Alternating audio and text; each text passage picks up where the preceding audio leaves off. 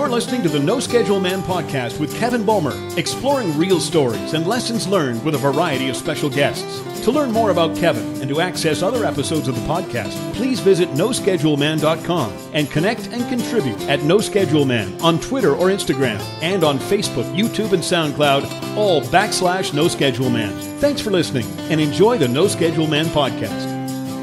I've been known to struggle with reality. It's not that it is any real mystery. Hi, and welcome to the show. I hope you're having a great day. I'm Kevin Bulmer. Thank you so much for taking some time to join me. Hope you'll reach out and say hello. You can do that at noscheduleman.com. Jump on our email list. You'll see the sign up for that in the upper right-hand corner of that webpage. All my social channel links are listed up there as well, and hope you'll jump on board and reach out and say hello. Let me know what you like about the show, maybe what you don't, or if you have some ideas or specific guests that you think would make a good episode of the No Schedule Man podcast. I would love to hear from you. For something a little shorter, maybe you're on YouTube right now and you've clicked over to this because you're aware of Martin, our guest today, and you're thinking, holy cow, this is going to go for over an hour. If you like something a little bit shorter, we post a video blog of around about a couple minutes each every single week on youtube.com/noscheduleman. That's out there for you too. So we've got the really, really short and the really, really long. It's the in-between stuff that I don't really have covered yet. It seems like we're working on it. Either way, however you're here, thank you for being here. I hope you enjoy the conversation. Today's guest is Martin Reid. Martin is the creator of Personal Victory, which is a fitness consulting company developed to help people determine and reach their fitness goals. Now, Martin's also an educational specialist at Lifetime Athletic. He calls himself a Tabata and Pilates guy. Now, in addition to that, Martin has begun to do some speaking and has been featured as a contributing writer to the book called Dreaming Big, Being Bold, Inspiring Stories from Trailblazers, Visionaries, and Change Makers. Now, the main authors of that book are Paula Morand and Victoria Craig. Martin contributed to that book, and you can find a link to it from the blog post, the show notes with this episode, which is episode number 39 at noscheduleman.com. Now, what I think is interesting about everything that I just shared is that Martin and I really didn't talk much, if at all, about fitness or speaking or writing in this discussion. It's really more about relationships. Both of us, he and I, have been through divorce, communication, reinvention, self-realization. I think I could say contribution, and Martin would agree with that. Martin also, this is his term as opposed to mine, but I really like it. He mentions a few times in this conversation this term, moments of grace. And what a fabulous thing when you can recognize those, especially when you go through some really challenging times, as Martin did, and you'll hear those stories if you keep listening. It's also about accountability and allowing your path to evolve and acting upon those signs. I met Martin at an event in December of 2016 and was really captivated by his story. He told some personal accounts of, well, the divorce was part of it. Going on another adventure and trying to overcome his controlling nature was another part of it. And we revisit a lot of that here, where we had a little bit more space that he could tell the stories a little bit more fully. But another thing that I really enjoyed from the talk that he gave at the time that I met him, and why I started by asking him about how he identifies himself with a lion, is that he told a story about the people that they work with, or that he works with in his fitness business, that when they'll onboard new people and they'll try to really get a sense of their personality and their values and how they can be motivated, that there was a process that they would go through of trying to identify with which animal and the traits associated with those animals they felt most identified with them. And maybe if you have the chance to see Martin speak at some time, you'll be able to hear him talk about that and realize that idea a little bit more fully. But that's why I asked him about the lion to start off with. Me, I'd call myself a turtle. And you'll know that if you've seen my speech, rise like a phoenix, race like a turtle, And so I'll leave this open to you with a question, and you can answer this in the comments section of our show notes at noscheduleman.com at episode 39. What animal would you be? If you were just starting out with Martin, what are some of the qualities that you consider consistent between yourself and a certain member of the animal kingdom? Keep that in mind as you hear Martin talk about what he likes about the lion. It's an interesting and kind of a fun thing to think about, I think. Some of the key things I took from my time with Martin include, number one, embracing brokenness.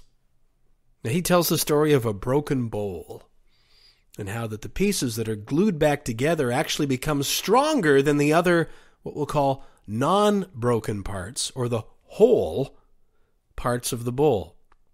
This idea goes hand in hand, I think, with accepting impermanence.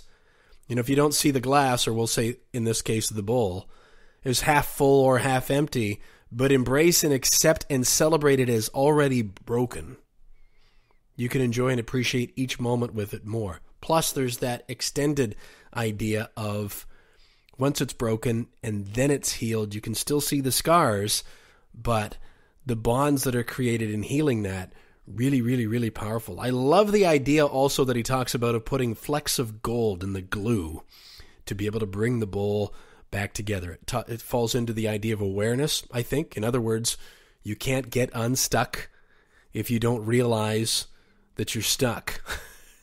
Putting Humpty Dumpty back together again, all of that. Embracing brokenness. Martin really gives a great account of that. Have a listen for that. Number two, an evolving view of courage. As he got into this, I could tell right away, and I had this sense when I met Martin, but I thought he and I are alike spirits.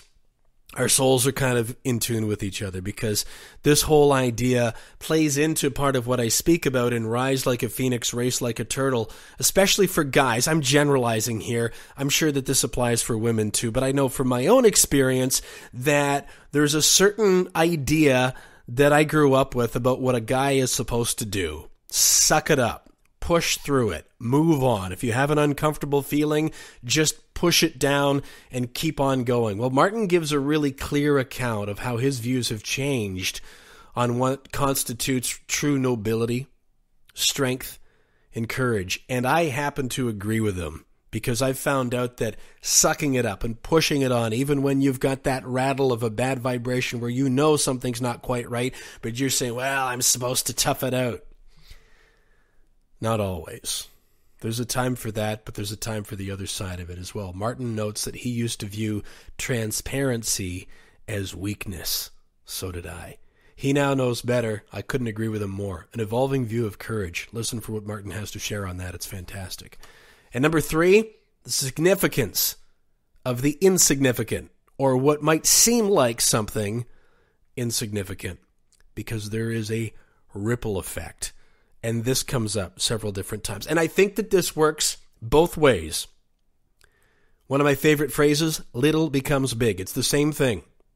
So you can make that work for you or work against you. When you leave somebody with a positive impression, with a good feeling, we don't know how that's going to ripple through their day and the people that they meet and the situations that they encounter.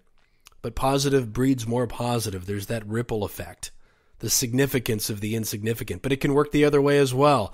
Listen for Martin's story about the pebbles turning into a wall, and you'll get that idea pretty clearly. This was, I think, a fabulous discussion that everybody needs to hear, but maybe even especially men. Again, I'm generalizing, but I'm going to reiterate. If you stand next to Martin, remember, he's in the fitness business. He takes it seriously. As you'll hear him talk about, he was a football player and a really, really good one. And when you stand next to him, you can feel the positive energy and the strength coming from him. He's a chiseled, strong guy. And it's so refreshing to hear him share the emotionally mature thoughts and ideas and the evolution and self-realization that he's been through, that he goes over very authentically, I think, in this conversation. Here's my chat with Martin Reid on the No Schedule Man podcast. Martin, I want to start by asking you about how you identify with the lion and how specifically that translates into your business. Absolutely. The lion analogy just resonated with me. I like the nobility of it, the courage, the boldness, the majesticness of it, right? So all that stuff is cool, and that's, for most men, I find that's the one thing that you want to be, that person that's so strong or so noble or so ferocious, or the king of the jungle kind of thing. But then also, I also liked it because it challenged me to look at who I am and where I'm at. So, am I really that courageous? Like, am I really that bold? Am I really that fearless? So on two levels, it just spoke to me because it challenged me to be the person that I want to be. But then also is just something that I think, it's just cool to look at. Like, I think it's just a majestic animal. Everyone wants to go and see the lions at the zoo, right? Or everyone wants to go on a safari. So there's something about that. Like, I think just in general, men just want to have that sense of strength and power and courage and taking care of their family, all kind of stuff. So it's what I aspire to be, and it kind of challenged me in terms of where I'm at. So, and then that just bleeds into my work, right? Because you always have challenges. You want to be the one who provides, right? You want to be the one who does all those different things. So on many levels, it just speaks to me. I just like everything about that image. So you're not trying as much to be the lion at the zoo that's always asleep whenever I visit, right? Right. Yeah. You're more of the African savanna one. If you could take a minute and tell me a little bit more about how that model of identifying yourself with an idea of an animal plays into your business. Now, I've heard you tell a version of this story, but I was really interested in it and wondered if you could go into that a little bit. Sure. So the analogy that I used before when I was talking was about the way that they hunt, right? So it's that analogy of, they have one lion that is visible to the prey, and then there's other lions that are laying in wait. So the way that they hunt is that the one lion would roar, and then the other animal that they're trying to catch would run away from the roar, and then they'd be caught by the other animals that are laying in wait. So for me, I took that analogy as to say, like, almost like I was the prey more so than I was the lion, and that thinking like, okay, and those times when those challenges in my workplace, whether it's trusting them with something, or I had to make a courageous decision that burnt me last time, or if I had to just step out of the boat and do something that I've never done before that's going to maybe propel my business forward, those are the times that I want to run like that antelope. When I hear the roar, I want to run in the opposite direction, but I know that that's going to just cause more problems for me, because I'm going to run into another situation where I'm going to have to face the same challenge again. I could run away again, but then I'm going to feel frustrated with my business because I'm not making enough money, or the same issues are arising all the time because I never actually confronted it. So as my lion analogy, I also identify myself with the prey at times in that analogy as well. So what was going on in your life when you came to that idea and realization? It's funny. It was more on a personal level in terms of my own relationship. I recognized how they bled into each other. Going through a divorce at the time, and kind of the aftermath of that divorce is what I do in my personal relationships. Like, who do I trust? Do I let men into my life to share my pain? Do I let women into my life to be that significant other again? All those different things. So it basically started with the question of love. A question of trust. And if we can't master those things within ourselves, then we can't master them in the marketplace either. So, it really started from within, and then it kind of reached out into all the different areas of my life. See, when you use words like you did at the outset, like a bold and courageous, those can be taken a couple different ways, can't they, Martin? And it sounds as if you might have viewed them one way up to a certain point in your life, and another way, like courage almost through vulnerability, I'm hearing from the divorce onward. Does that make sense? That makes perfect sense. I used to challenge people when they would talk about being vulnerable or being transparent, because I at one point in my life interpreted transparency or vulnerability as weakness. And after that checkpoint in my life, I realized that transparency and vulnerability and authenticity were actually signs of strength, not signs of courage, because you've made it through to the other side in these challenges in your life instead of kind of cocooning or turtling like a hockey fight when the punches start coming, right? Yeah. So I think that was a checkpoint for me where I realized that no, actually, there is courage in sharing your story. There's courage in getting through that story and using that story to help others instead of pretending that you never had a story, which, a lot of times I felt like I did, and I think a lot of people still do. What was the process like for you to fully realize that, Martin? What was that process like? That's not going to be a short answer. I was trying to make it a short question, though, but you're describing it so succinctly that it almost sounds like you flipped a switch to just realize it, but I'm betting that's not how it worked. That's, exactly. It's so easy when you're on the other side to just summarize it in 50 words or less, right? But man, that was a path. That was quite the challenge.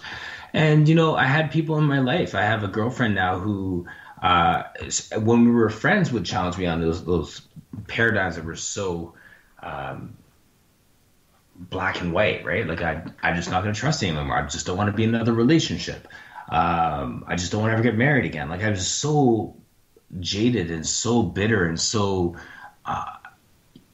just everything was so black and white at that point. So it was just this natural process of healing and time that came with having to struggle with every little checkpoint that came in my life where I had to decide, okay, am I going to let this person into my world a little bit more, or am I going to stay in my little cocoon and just stay in my house or stay in my workplace and bury myself in things that make me feel good and not let anyone into my actual world. So it was a real relational challenge that helped me in other areas of my life. So I am very grateful to this girl that's in my life right now. This woman, she's great, she's special, and that I think that she came along at a time when I needed someone who was going to healthily challenge me on my thinking, because I was so black and white with a lot of these things. I was so bitter and so hurt, and it really did make a change. It did make a difference to me. So that's years in the making there. That process of looking at it, and there's one of the things that I found along the way was that image of a bowl in Japanese culture, that kintsugi. It's a broken bowl, and that resonated with me, whereas an image of a bowl that they would almost break on purpose just so that they can mend it and have a glue to put it together, but the glue would have like gold flakes in it. So it wasn't like you were trying to repair it and you wouldn't be able to tell where it was cracked because it had like clear glue. They actually put gold, mixed it in with the glue, so when you glued it together, you could see every single crack. You could see all the gold. That almost brought glory to the cracks. Almost brought glory to the fact that this was broken and now it's repaired. It brought a sense of majesty to this piece that would have been discarded, but now we put it together, and the pieces that have been glued together are actually stronger than the rest of the actual jar or bowl. And I think my life was like that. And when Alex was the one who showed that to me, that image, I was like, yes, that's exactly what my life was like. And I kind of embraced the brokenness of where I was at in my world. And once I started to embrace that brokenness, that's what allowed me to come to a place of healing, acknowledging I was broken, or acknowledging I was sick so that I can get healing. So that's the longer version of that process, is just embracing my brokenness, which allowed me to get to a place of recognizing that the breaking was real, the pain was real, and like there are wounds, but those wounds have now just turned into scars. I am at a place where I can look at those places where I was wounded. They're not open wounds anymore, but there are scars that speak to what I've gone through.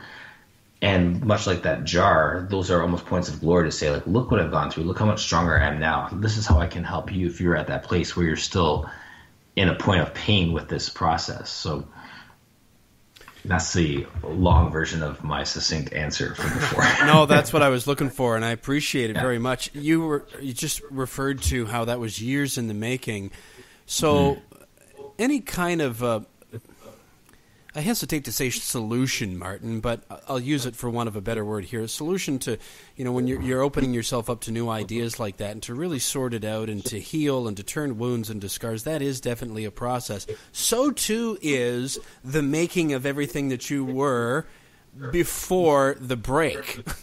Yes. So, I mean, when you put it that way, it stands to reason that it would take some time to be able to find a new way forward, although that seems to not be how we're wired as humans. We want to have everything right now. But with that in mind, maybe let's go back a little bit earlier into your story and talk about your own development, leading you into the industry that you're in and the man that you were and then eventually had become. Let's go back first, if we can, Martin, take me into the idea of little Martin Reid running around. What were some of the things that you remember that you were interested in and that you thought were excited about being ahead of you in life?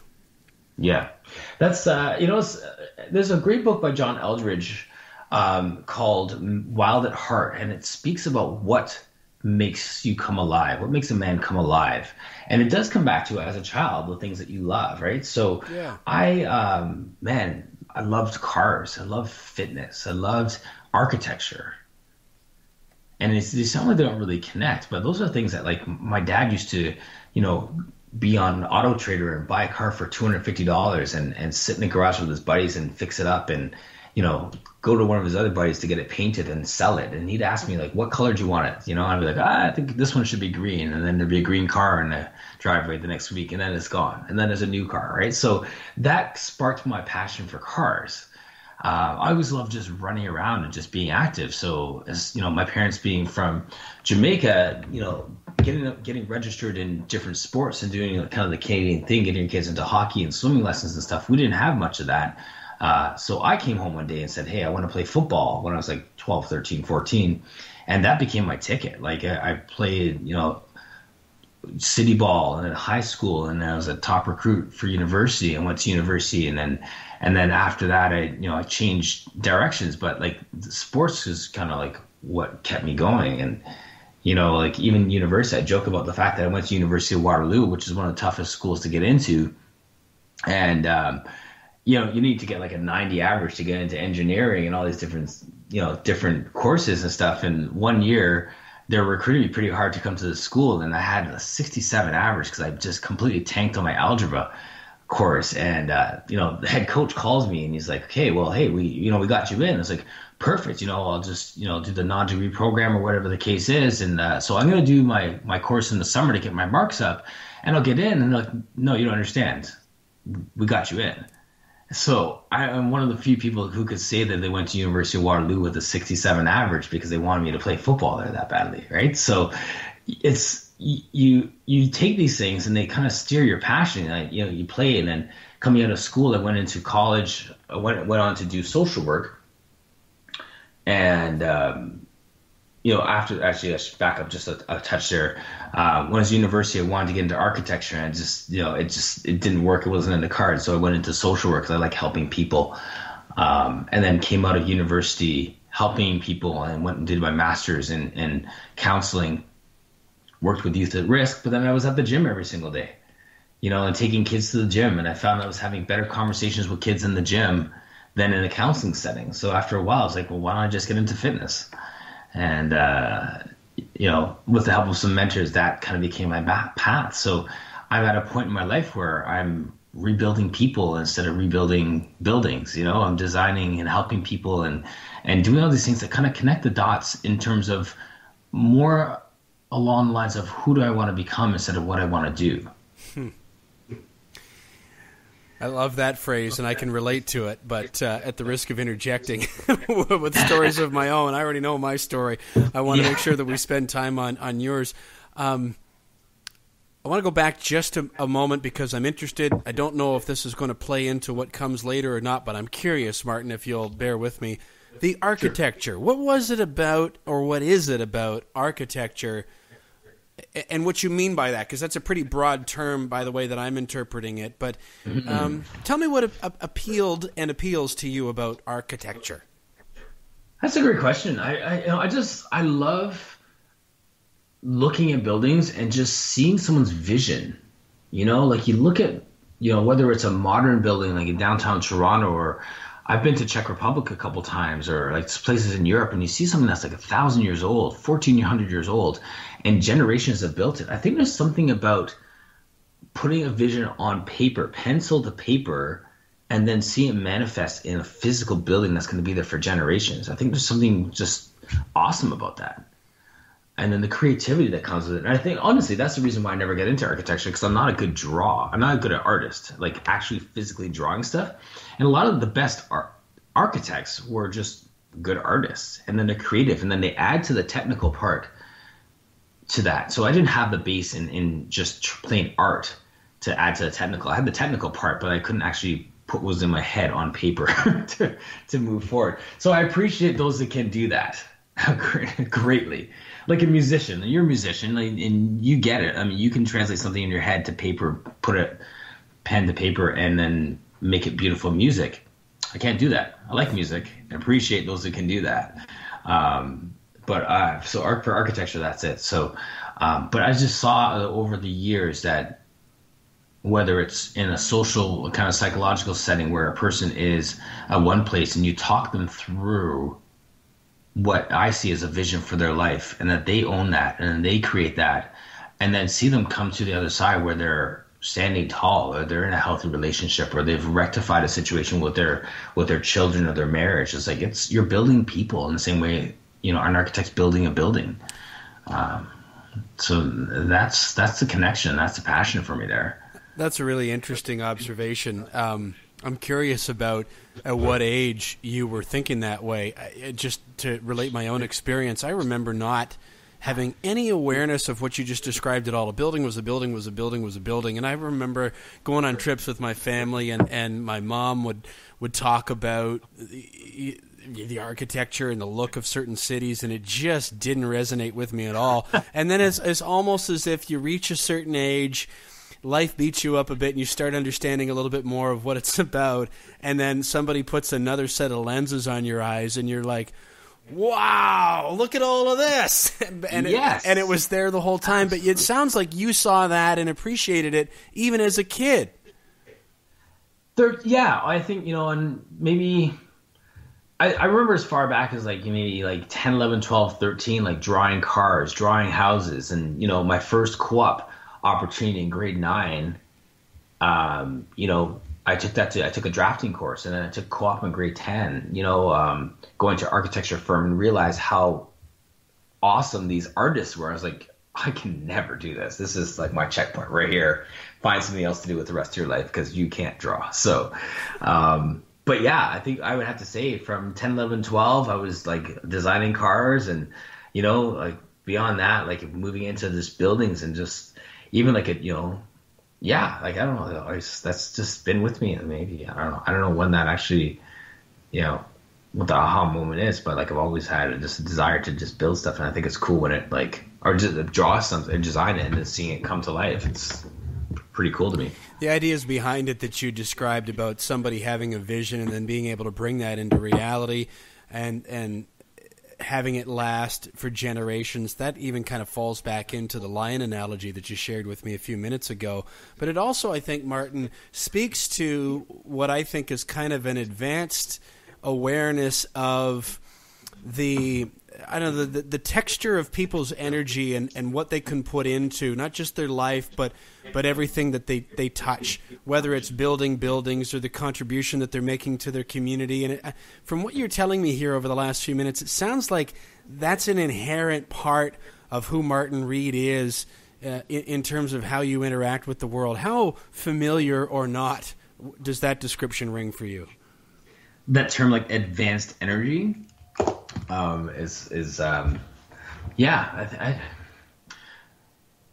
think that we all have that power. I think that we all have that creative ability within us, and I think that some people recognize it and some don't.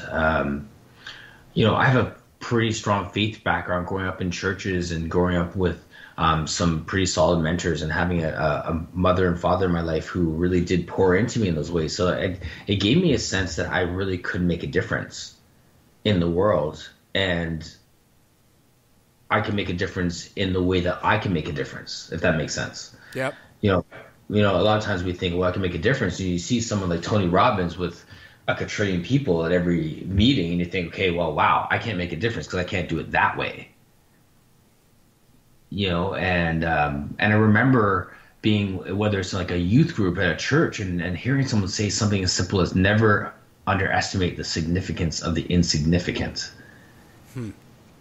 And something like that resonated with me, and thinking like, yes, like I don't have to make a massive change. I just have to do something that is significant to the person that I want to be significant to, because that will have a ripple effect.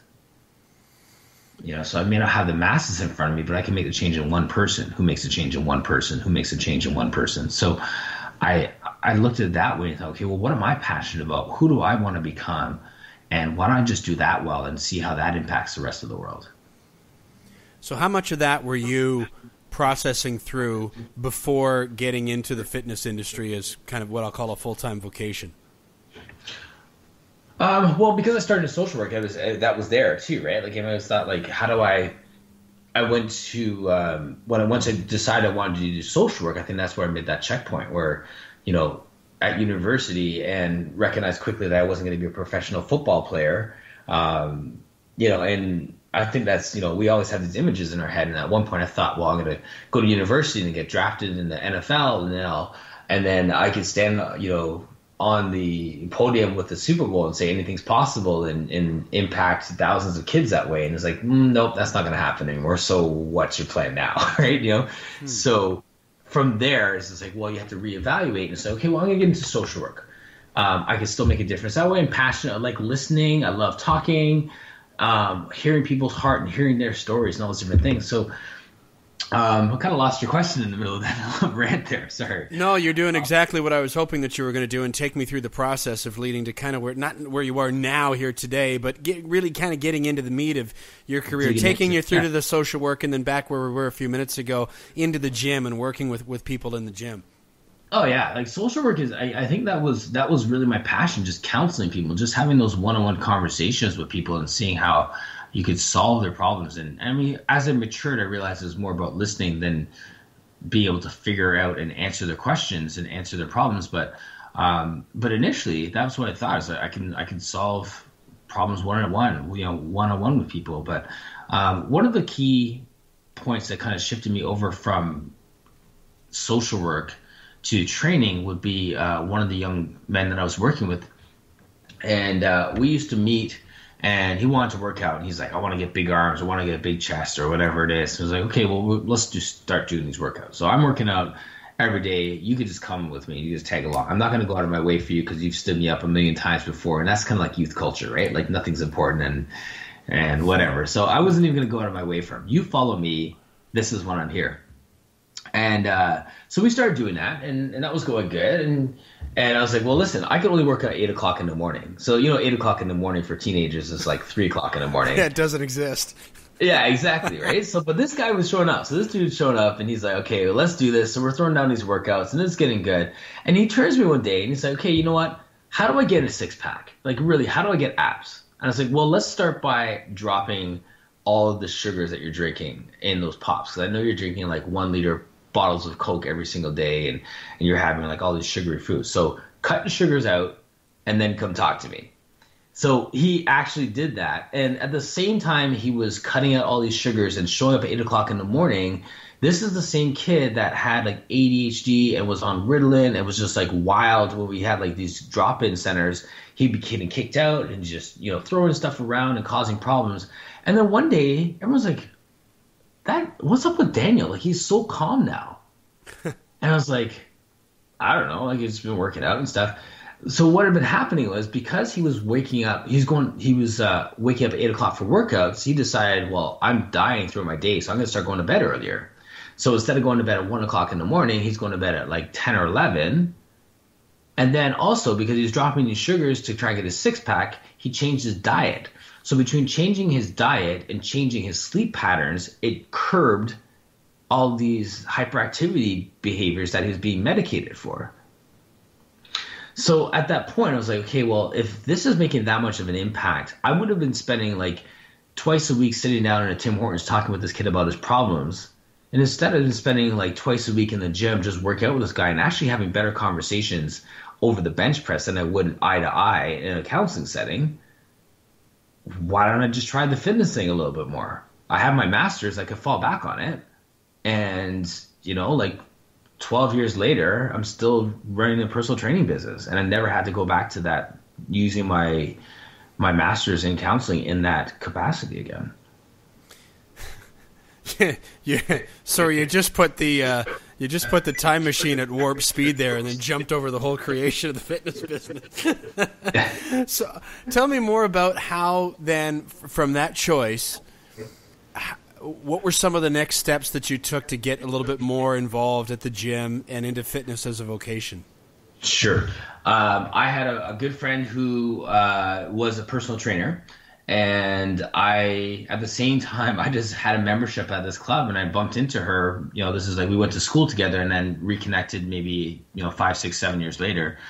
And just chatting with her, she's like, you would love this fitness industry, like as a personal trainer, because I know that you're working out every single day still after football, and I know you're still in shape. And just take your weekend course. I'll mentor you. I'll hand you some clients. And I wouldn't recommend any personal trainer just do a weekend course and think that that's all they need to grow in their business. But it seemed to work for me at the time. And so I did the weekend course, hung out with her, and she took her time over the next year to just, let me follow around when she was working with a client. And then when she went on vacation, she, asked me, like, are you ready to take on a client just by yourself? And yeah, I'll cover that client that you had me shadow for the last few weeks. And I do a one-on-one session with her, and I'd be so nervous. Like, what if I hurt this person or something, and then they never want to go back to her? But I just started very slowly, had my full-time job in counseling and social work, and one client turned into two. And I had some great people in my world, and they're like, how many clients do you have now? And I'm like, I have 3. So good, get one more. How many clients do you have now? I have 9. Good, get one more. And just slowly, steadily built my business to a point where I hit a kind of this checkpoint once again, where it's like, hey, you have 15 hours of training a week and you're working 40 hours a week in social work, and the girl who mentored you is deciding to go back to school. So I had to make a choice. Am I going to just take on her client base and basically just take over her business, or stay in social work? So I decided I'm going to just take it over. I was familiar with some of her clients. I basically just took the reins on all the clients that she had, and my client base grew, and I continued to just work as a subcontractor at that club, and I inherited a whole book of business. And from there, I just continued to grow that. And from there, it just evolved to a point where I applied for a job at a big box Lifetime Athletic that was coming into Canada.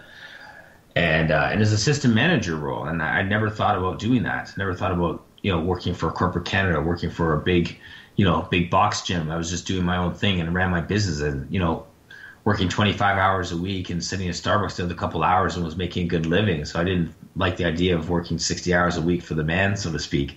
But I had the opportunity to work in a capacity where I can start to build a culture and to build team and help other trainers. So it kind of I was attracted to the thought of not just being a trainer, but now training trainers were the things that I was passionate about. And that's what kind of drew me into the role that I have now as a trainer, where I've done some education and onboarding and training trainers. And it's more of a leadership role where I still do training, and I still have, Pilates and small groups and all those different things. But there's also a large component of my job is mentoring and training trainers and helping them to create culture and a positive experience for their clients. And that's kind of been the evolution of that. Through the process that you just described, as you were evolving in the fitness industry and really kind of finding your own way and your own voice, so to speak, what was going on in your personal life at that time? Yeah, so that's, it's funny. It was interesting how that all tied together, because at the same time I was growing my business and that was going well. A lot of stuff was crumbling in my personal life, to the point where when I was applying for Lifetime and working in that job in the first few months while we were hiring our staff and doing all these meetings and building this building, so to speak, I was going through a separation, and work became my safe place where I could walk into the building and, joke around with coworkers and absolutely bury myself in work, and just work a ton of hours and do the job well, and just get some recognition in the work for my achievements, and get some recognition for the hard work that I'm having there, that I'm doing there, and all those different things. So I was kind of feeding my soul the affirmation and the sense of importance that I needed in the workplace, because I wasn't getting that at home, because I felt like I was a failure because my marriage was crumbling. I felt like I was a failure to my kids because mommy and daddy couldn't hold their marriage together, and all these different things. So work became a safe place for me. It became a refuge where I could just go in and just take care of my clients and take care of my work and just hide at the same time. So those two things were happening concurrently, and I had to learn to, I kept using the phrase at the time was game face on, like walk into that building and have my game face on. I'm just going to just go in and make some sales, or go in and help some people, or go in and help my clients, or go in and motivate our staff, and then go home. And then I'd sit in the driveway and pause and dread going in the house to the darkness that was there, the struggles that were there. And it wasn't like we were fighting, but it was just quiet. And it wasn't that love there. There was a sense of, I just need to get out of this, and you want my kids to be happy. And it was like, and then I'd go back to work, and I'd be so excited to get back to work. Like it was just a dark time, just a dark time for me. Where were you when you met your first wife? We were young, 21, 23. I was 23 years old. She was 21. I was just finishing my second or third year of university when we met, and then as soon as I finished university, we started to hang out more, and from there, it just evolved into a really good friendship, and we realized we were kind of going on the same path, and from there it was a pretty quick courtship, pretty quick engagement, pretty quick marriage. I think it was like a year and a half turnaround, because we had a pretty solid friendship base once we decided to move ahead and move pretty quickly. When did the kids come along, Martin? 4 years later, so 23, about 27. So we, at that point, like, because of my base in counseling, I was really passionate. I focused on marriage and family therapy. Like, I'm pretty embarrassed to say that, like, that was my major as a marriage and family therapist, and I couldn't hold my marriage together. But I know that's, it's not that simple, and it's not all my fault, and life just happens. But that's one of those scars that I carry, is just my thought that you think that with the masters in this stuff that you'd be able to hold your own marriage together. But, we tried, and we thought that it was important to kind of have a good base of a friendship and a relationship and marriage before we started having kids. And so that's how we did that.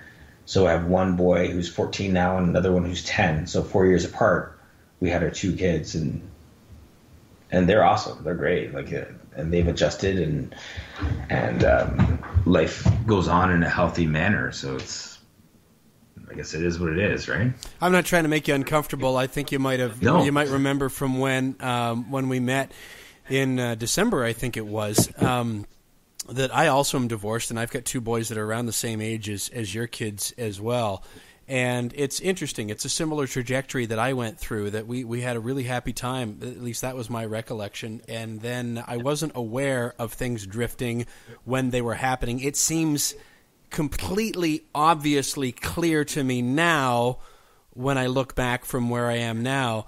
But I didn't know it at the time until the little crack had turned into a chasm. How do you feel about your experience looking back through the lens that you've now acquired through your experience?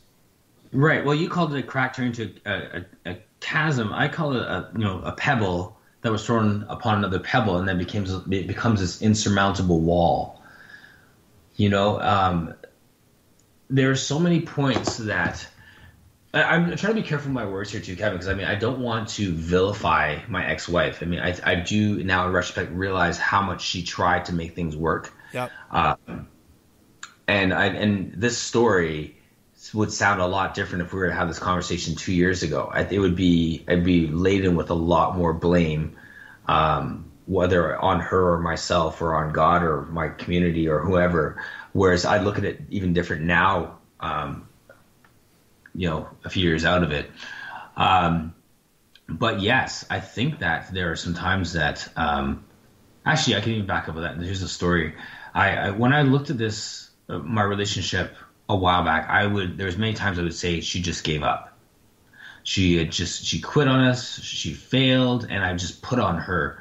And one day I was out in my garage. I was cleaning up the loft, and I journal. I like writing stuff down, whether it's a reflection or a vision or whatever it is. And I stumbled across a box of my journals, and one of them was from the birth of my second child, who is now 10. And in that journal, I was writing down something to the effect of, why am I so happy in my world right now and my wife isn't? We're living in the same house. We have the same kids. We go to the same church. We have all the same things, except I'm happy she's not. Am I a good dad? Am I a good father? Am I doing things right? And I was recognizing her discontentment even 10 years ago.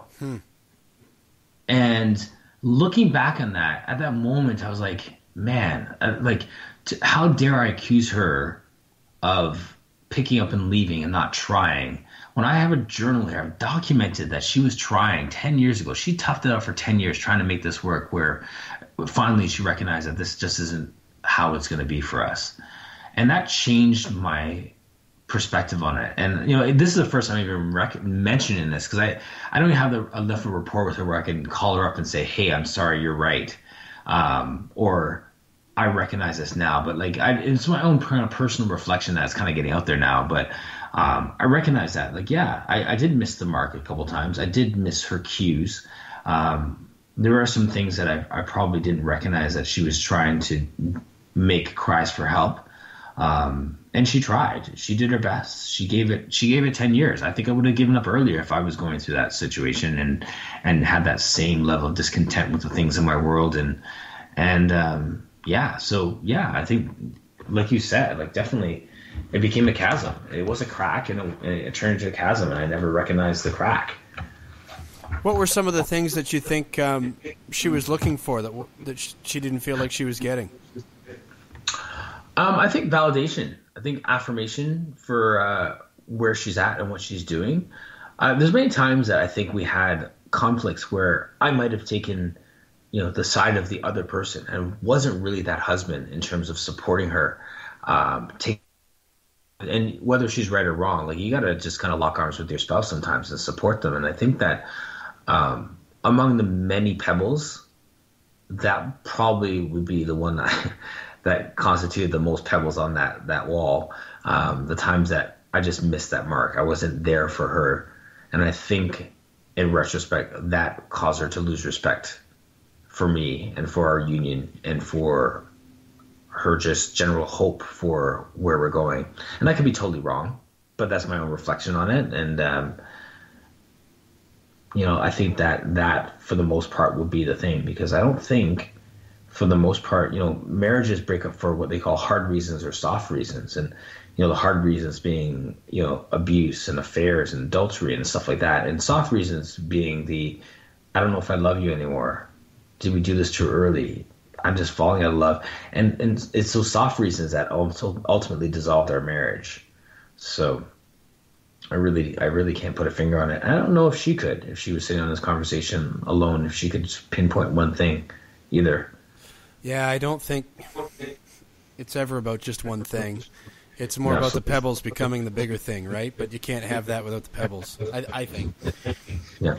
Anyway, you said one more thing, then we're going to move on from this. But you mentioned about in your journal that you felt like you were happy with where you were at your life at the time, although you acknowledged in the journal, which must have been a trip for you to get inside the head of your decade-ago self that way and realize what you were saying. But you had an awareness, it sounds like there, that your wife wasn't happy and connected, and yet you're saying that you were happy, but there must have been an element of you that or I'm presupposing there must have been an element of you that was feeling some level of frustration, at least because you had perceived that disconnect. So you were happy, but maybe recognizing that you're not all the way happy as you could be. Do you see what I mean? Is that how you felt? Well, I mean, the adage is happy wife, happy life, right? Like, Yeah. I mean, if everything could be, I could win $1 million if my wife's not happy. Like, you're like, why aren't we happy? Like, I thought it was, that's the kind of place I was in, where it's like, you look at things, it's like, we have a beautiful kid, we have a kid on the way, and it's like, the house isn't clean enough, or we need to do this renovations, there's not enough money, or like, we got in a fight with my cousin and you're taking my cousin's side, and like, there's just like, it's almost like the person's incorrigible. You can't find a place that they can find happiness. Yeah. And you think, okay, well, that's totally stealing all of my joy at the same time. And it's not about my selfishness trying to find joy. It's like, I'm happy. Why can't we be happy? And the fix-it side of me as a person, and maybe as every man, is, that side wants to fix things. Yeah. And there's no sudden fix for it. And then there's a frustration that comes because I can't fix it. And I'm failing because I can't fix it. And maybe it's not my problem to fix, but like, I'm here in the middle of it. I'm going to bed with this person who needs something to be fixed, and we can't figure it out.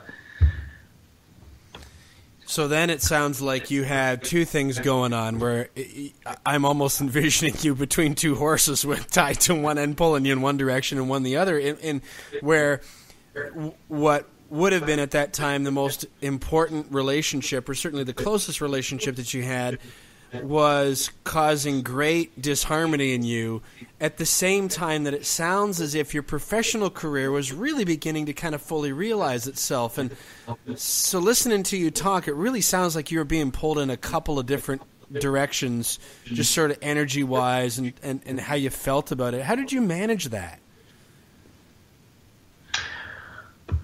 You're exactly right. Like, I definitely was being pulled in many directions.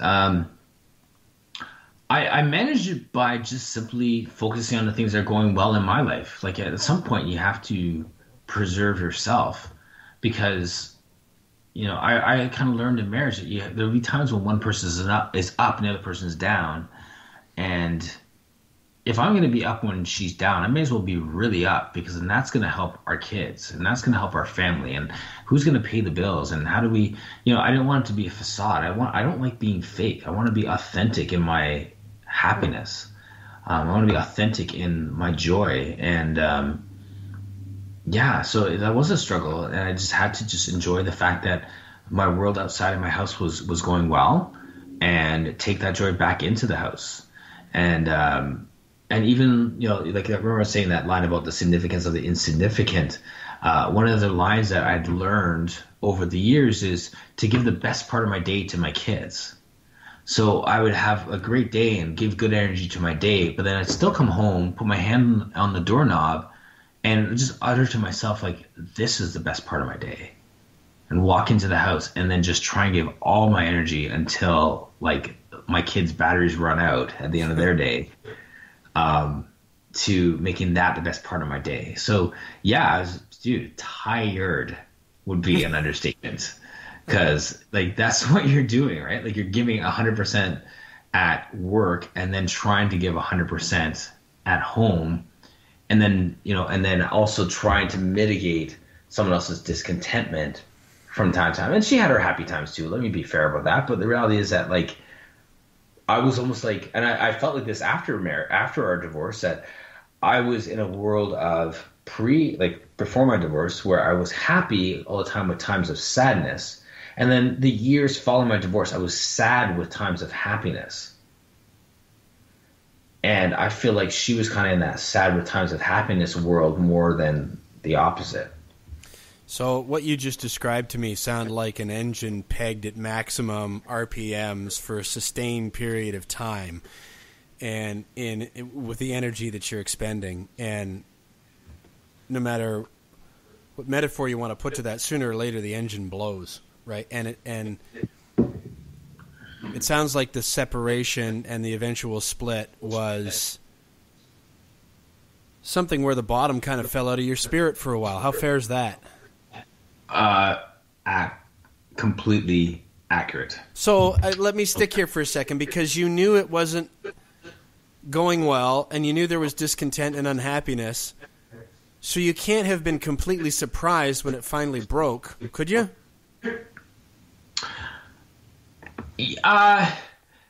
Intellectually, no, I wasn't surprised. However, there's an athlete inside of me that didn't want to accept defeat. Yeah.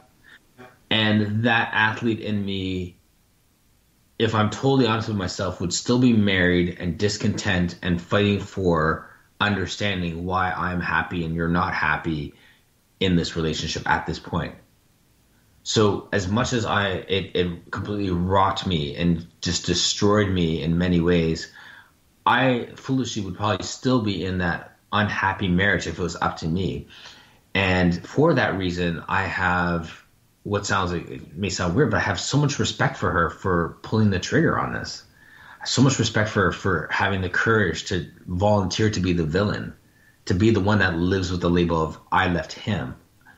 And, and to hear me throw words like, you destroyed our family, you left our family, you did all these different things, and just put everything on her, and for her to walk away anyways, that takes a lot of courage, because I know that she's happier now, and I know that I'm happier now. But if she didn't make that move, I'd probably still be sitting here in a completely lifeless marriage, thinking that one day it'd get better. Yeah, you answered the question that I was going to ask next, and that was what, how the fin, let me try again, how the pin finally got pulled. Just to share with you while you were reflecting really honestly, my situation was she got involved in another relationship. So it was really easy for me to wag my finger and be the victim and place blame, right? But even after that, it was really important to me, the same paradigm that you described, Martin, of viewing it as a failure of anything other than an outcome of keeping it together for us, for the kids and whatnot. But even after that, I was the one who ended up having to make the call, this can't work, and I'm going to have to move on. And it took me months. That was a really, really, really difficult thing to do. And but you can't start putting the gold glue back on the situation until you break the bowl, right? Somebody's got to drop it. Yes. Yeah, I can't imagine how difficult that was. I mean, it was hard on my end to accept it, if you know what I mean. Like, not that I had a choice, but within my own heart to say, you know what, this is actually done. Matter of fact, in my calendar, and this may sound sadistic, but on March 5th, it says, it's over, she said. And it almost becomes a checkpoint for me every year on the 5th, because that was the day, and this came up last Sunday, that was the day when she said, Martin, this is over. So now I'll look at that day. It pops up in my calendar almost as a checkpoint for me within my own heart. Where am I this year? 1 year, year one, and maybe I'm still bitter. I can't believe she did that. Look at me. I'm sitting in this house by myself. This is empty. I just dropped my kids off. I hate this. Next year, it's like, okay, this is life. Got to just move with it, roll with the punches, and whatever. Next year, the year after that, it may be like, oh, look, yesterday, March 5th yesterday. How are you feeling? Pretty good. Life's pretty good. And it's not like I'm doing it to beat myself up over it. I almost use it as a checkpoint in my life to say, okay, in comparison to that point when it absolutely devastated me, where am I now? I'm in a good place. She's in a good place. Our kids are happy. This is a good thing. I am in a good place now, in spite of the fact that March 5th happened. So the many times I thought to delete it, and then as I'm about to delete it, I'm like, wait, let's see how I feel next year before I delete that. So I don't know. Like I'm crazy like that, but it becomes a checkpoint for me at points to just look at where I'm at in relation to that moment. Yeah, I know what the date is when it was revealed to me about the other relationship, in that situation. I don't obsess over it, but no. I remember it. Yeah. I'm aware of it. Well aware. But so what was going on then in your work life at that time when you're, I mean, your heart is in the basement, and I remember my situation, my self-esteem just took a massive hit. And here you are where you're helping to guide and, sculpt and coach and nourish people. And yet inside, you're just not the same person as you were. How did you manage through that? Not very well. There's days where it was awesome, game face on, rocked it out. No one would be any the wiser. And then there's days like one day when I got pulled over by the police. And I was driving. It was probably 5 o'clock in the morning, going for my 5 a.m., my 5:30 clients, and driving down. Probably the day after she said this to me, or one of those conversations where we were talking, and she would be brutally honest about the fact of the reality of our situation. And so, went to bed distraught, woke up like a zombie, got in the car, and I'm driving down the road. And this guy in like a GMC Jimmy truck passes me, and then I pass him, and then he passes me, and I pass him, and we're effectively just racing down Winston Churchill or Air Parkway. So I blow past him. He makes a left turn, and he gets his stop. So he turns off, and I'm still going pretty quick. And there's a car coming up in the distance, so I slow down. Pass that car, slow down, go back to speed, the regular high speed of the road. And then that car was an unmarked police car. So he pulls me over, cherries come on, he pulls me over right in front of that Division 11 right there at Air Mills Parkway. So I pull off in front of the police station there at the side of the road. And there's just so happened, all the cops were kind of just coming in between their shifts. So guy gets out of his car and he says to me, "Buddy, you do realize I could take away your license right now. You were going 170 Yikes. In an 80 zone." And my response was, "I don't care. Take my license. My wife is leaving me. I have nothing anyways." And he took my license. He went back to his car, and I sat there and just bawled. I was just like, I had to find my license. I just kind of took stuff away, took my license, handed to him, sat there and just bawled. I was just like, man, I have nothing, and now I'm going to lose this too. And I saw, like 2 or 3 cars came up, and they kind of surrounded my car, and this cop waved them off. He said, like, "I got this."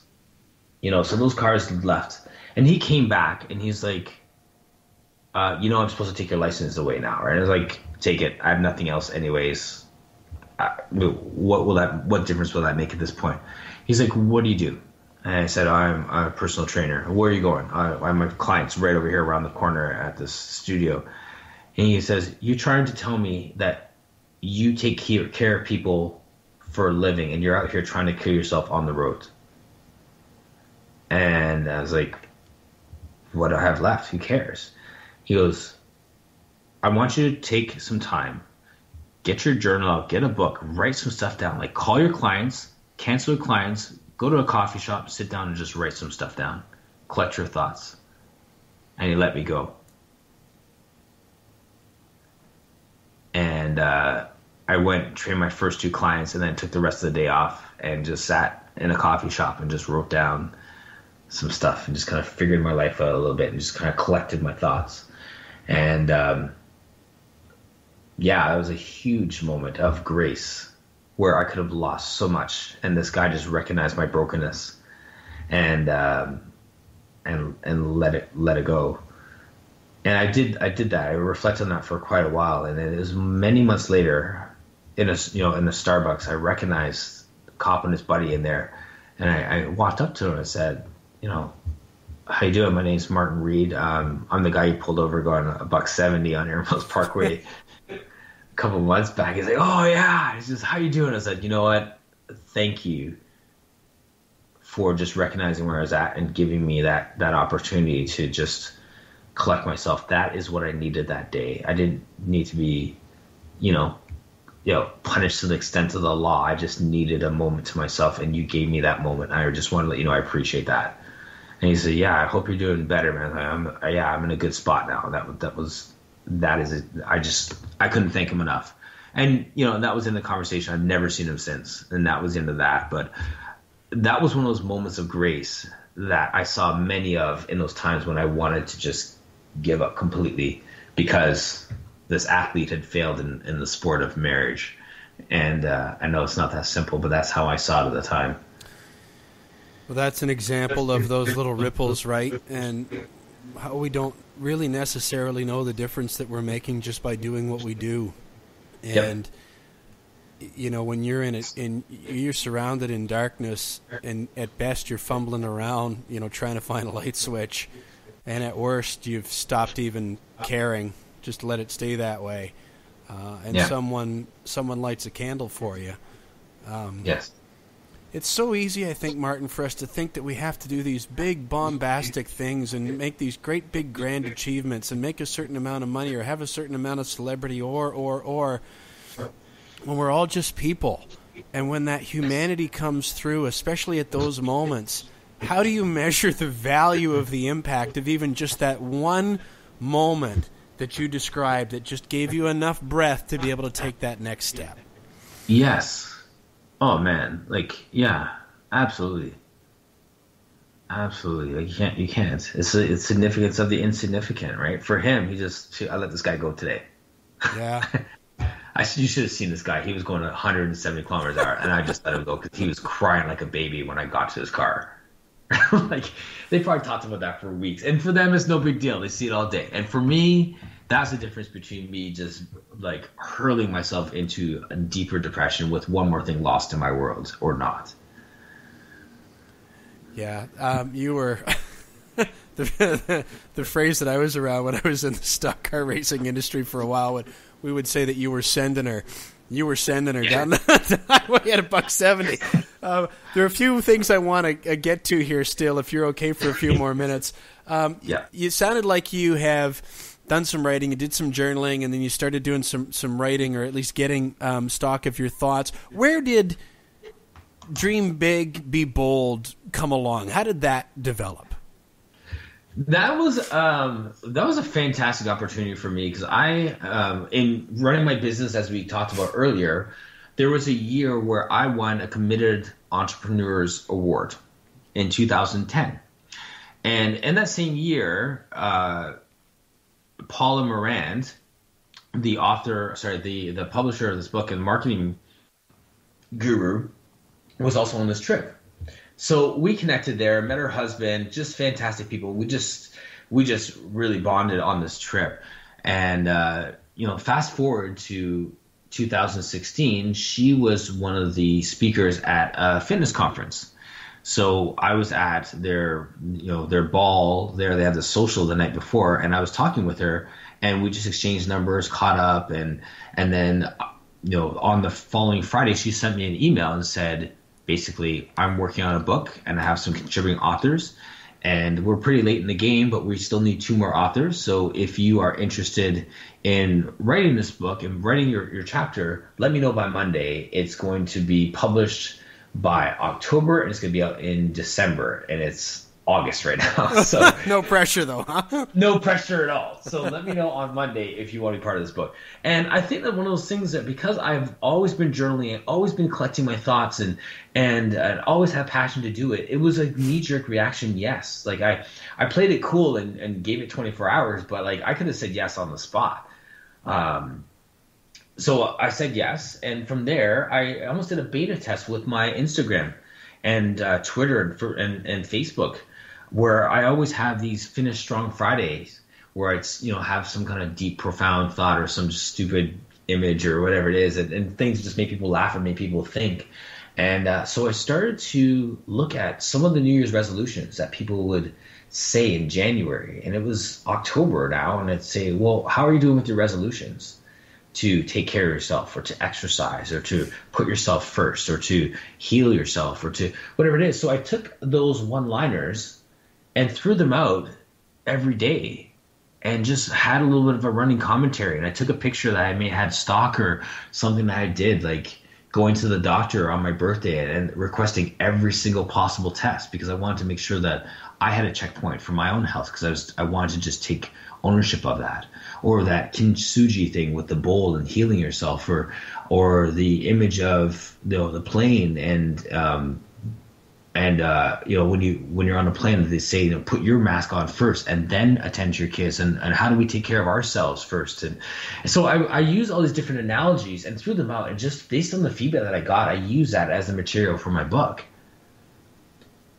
So I just found out from there, like, this is the things that people really need to speak to. So let me just unpack those a little bit more in this book. Let me just share a bit of my stories in this book, and recognize that, you know, people have awesomer stories than I do, but my story is an authentic story of challenge, and everyone has a challenge, everyone has a checkpoint. So why not use mine and see if that helps one person? So it wasn't a hard write. It was a simple collection of my thoughts, like the police officer told me to do many years before, that now is, you know, come to be published. And I hope that it does speak to people. I hope that people do hear something in it, and that my intent with it was not to make $1 million off a book, but to use that as a platform to share, like the day that I met you, where I could unpack a story and just share a little bit more about what that story means, and provide the story behind the story, so to speak, with each one of those, you know, little excerpts from the book. So the day I saw you speak, you told a story about going to Japan, and specifically you framed it as, maybe I can say it this way. If I recall correctly, Martin, you described yourself as being somewhat, my word, not yours, but uptight and not really open for that kind of an adventure that didn't have a script to it. Yes. Can you retell a little bit about that, and then what the result was of coming out of actually having the experience? Oh yeah, absolutely. So coming back to Alexandra, my girlfriend, in this situation, she was a flight attendant. So with all of her connections, she had buddy passes. So when my best friend, who lives in Japan, came in the summer and they connected, it was just like, we can go to Japan. How about we just kind of eeny, meeny, miny, moe it across the whole country and just take the trains and just figure stuff out. And that was like the scariest proposition ever to me, because I don't like being in Toronto without Google Maps running on my phone, right? Because and then you're going to add a language barrier and 2,400, I don't know how many kilometers it is from here. Like, it's thousands of kilometers. So that kind of thing, it was scary, that whole thought.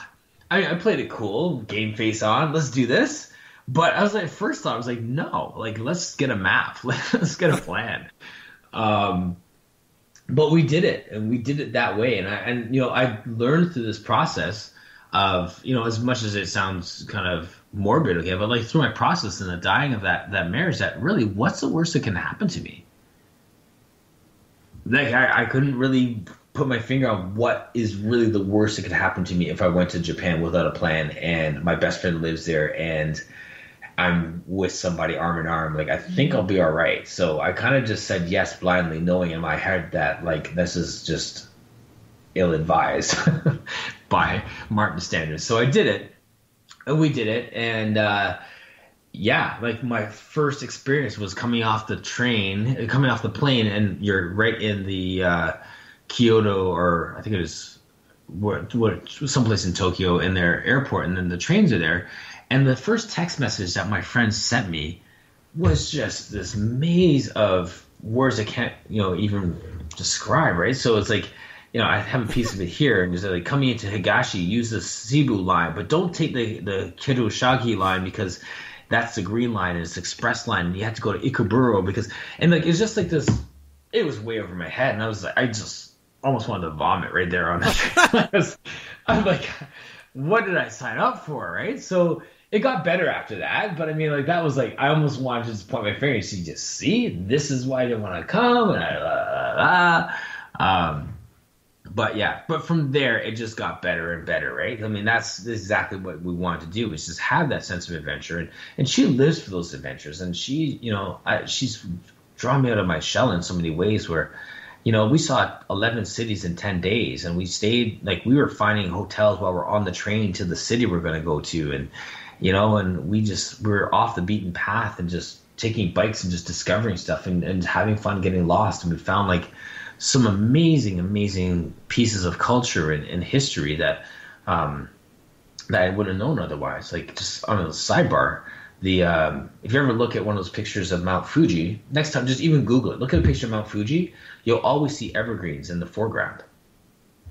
I thought nothing of it until we went on bike to this place called Mihu Beach, and it's a beach that is, that vantage point of Mount Fuji. There's water in front of it, so you're not standing at the base of the mountain looking at a rock face. You're actually, 100 kilometers away, looking at it from across the water. But that place across the water where you could see the mountains actually is this sacred evergreen forest. And in the evergreen forest, legend has it that an angel came down and met with a fisherman. So in Chinese culture, this is a sacred place where, like, there was buses, like, we didn't see it. There's a parking lot, and there was like 15 buses of people coming from China who wanted to see this sacred forest where this fisherman met this angel. And then there's souvenirs, and there's sacred rocks, and then there's all these different things there. That's not in any North American book I've ever seen. But this sacred evergreen forest is placed in the foreground of all these pictures of Mount Fuji because it's so significant to that culture. And if we hadn't taken this adventure, and if I didn't almost vomit on some subway track because I didn't want to be there because it was so scary, and then didn't just go with that, we never would have had bikes. We never would have went to this Mihu Beach on a ferry, and never would have found this path that led into a sacred forest. Never would have even heard this story about these evergreens. And now I look at these pictures of Mount Fuji, and like, there's those trees. I've been to that forest. I know why there's trees in every single picture of Mount Fuji, because I was at that place.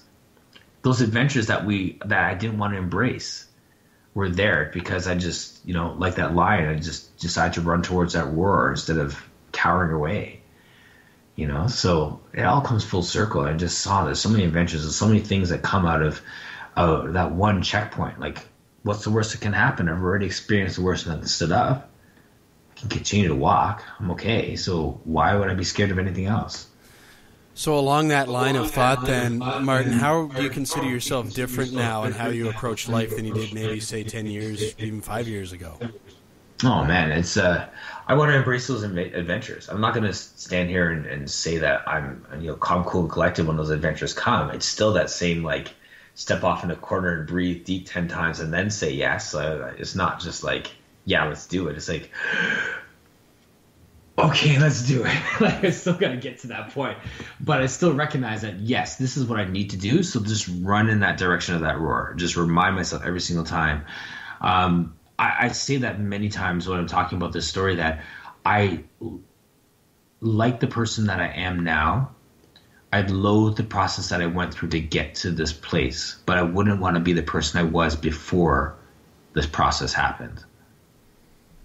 I was too safe, too secure, too overconfident, too blind to the adventures and the life and the rich life that I have now, because I was almost too afraid to take any chances. And it took those experiences, took those losses to define me, the person I am now, and to be the parent that I can be now, understanding that, there are going to be some disappointments in life and you will survive. So I could say the same thing about my own journey, Martin, and I'm just thrilled to hear that you're in as good a place as you are now. How has that all translated into your professional life, and where are things at this point, as far as that's concerned? Well, I'm still working at Lifetime. I still run my business, Personal Victory, and I love using the platform of this book and even opportunities like this. Hey, Kevin, this is awesome. I'm loving this conversation. Using these opportunities to just connect with people, like, in whatever capacity it is, like, that really is my passion to connect with people. So I don't have a master plan. Like, I have this, strategy to make $1 million before the year's out, but I do want to just take opportunity to say yes to every door that opens. And whether it's more speaking engagements, I'd love to have, a goal of speaking at least once a month. continue to grow my client base in terms of training and to take on different opportunities to consult and to grow other people's businesses and to train trainers. It's just so vast. I mean, I'm just really just saying yes to whatever gets placed in my lap to do. And just loving every moment of it. So, that it just turns into that, like just not being afraid to say yes and not being afraid to say no if it's not in line with what my vision is, what my passion is. I'm here to help however I can. I'm really grateful for this time. I encourage you to continue to investigate the speaking, Martin, because the talk that you gave when I saw you was fantastic. It really stuck with me. It's made a difference, and I'm sure that anybody that takes the time to listen to what you've shared today will be touched by it and empowered by it too. And we don't know what those ripples might be, the significance of what we might consider insignificant, although I don't consider it that. I'm really, really grateful, and thank you for taking the time. Thanks so much, Kevin. I really appreciate it. You can connect with Martin online on Instagram. You can find him at Personal Victory. Same thing on Facebook and Twitter. So his Facebook page is facebook.com/personalvictory. And on Twitter at Personal Victory. Give Martin a shout. Say hello and let him know that you heard him on the No Schedule Man podcast. And I want to thank him again for spending that time with me. I hope that we'll get the chance to talk again and talk about Pilates and Tabata and some of that other stuff. And I also want to invite you to chime in on the blog post, the show notes for this episode, which is number 39 at noscheduleman.com. Martin's a lion. I consider myself a turtle. What animal would you consider yourself to be like, and why? I would love to have your comments on that. Meantime, you can reach me at kevinbulmer.com, noscheduleman.com. Takes you to the same place. All my social channel links are listed up there, as is the sign-up for our email list. I hope you'll join us on the journey and add your voice to mine. Thanks again for listening and making some time. I hope you enjoyed it, and I hope you'll join me next week on the No Schedule Man podcast. Just a little deja